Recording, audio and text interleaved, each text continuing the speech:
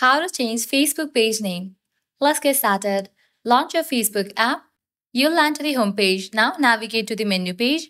Once you're in the menu page, at the top you're going to find your Facebook username, and at the right corner of it you're going to find three dots. Click on it.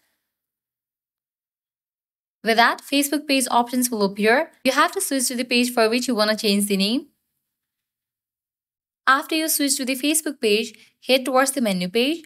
Then click on the settings icon given at the top right corner. At the very top, you'll see the search box. Over there, type in page name and then search for it. Now click on the option of page setup. Click on the option of view. So here is the Facebook name.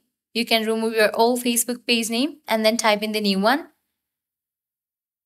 If you change your name, you can't change it again for 6 days. Click on Review Change. Click on Submit for approval. And just with that, your Facebook page name will be updated.